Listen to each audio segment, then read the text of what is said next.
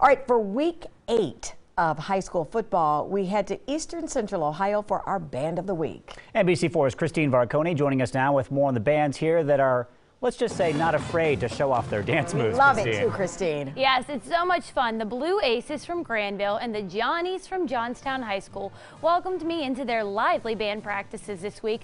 Both will no doubt have you out of your seats during their halftime shows.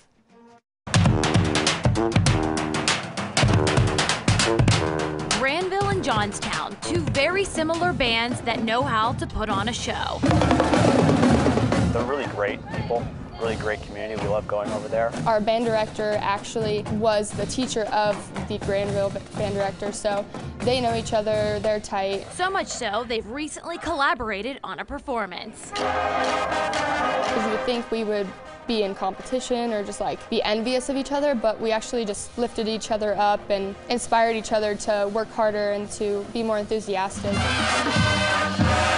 About 10 miles separates the schools, but this week their shows are vastly different. So this halftime show is Disney Dystopia because we are going on a Disney trip this year and parading in a Disney parade. Johnstown entertaining the crowd with some top 40 chart hits. Sucker by the Jonas Brothers, Senorita by Shawn Mendes, and then Drop Top by Keith Urban. Different shows, but the same goal, to entertain Central Ohio on a bigger stage as NBC4's Band of the Week. No matter if you're 3 or 15 or 25 or 85, you're gonna have fun watching our band. We're friends with the Johnnies. This is we're going up against them, but they're gonna have a great run. I hope we do too.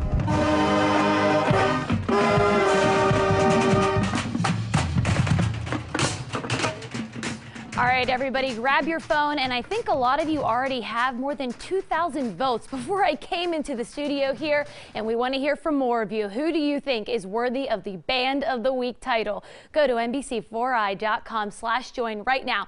Pick Granville or Johnstown. I will be visiting the winning band during their football game tomorrow night to stream their entire halftime show. That'll be on our website, app, and Facebook page. Be sure to vote right now for your favorite team. We will show you the results during the 6 p.m. newscast. Thank you for giving us Name That Tune during the middle of the newscast. Sweet Caroline. They were great bands. They're both so good. Yes, they are. Christine, thank you.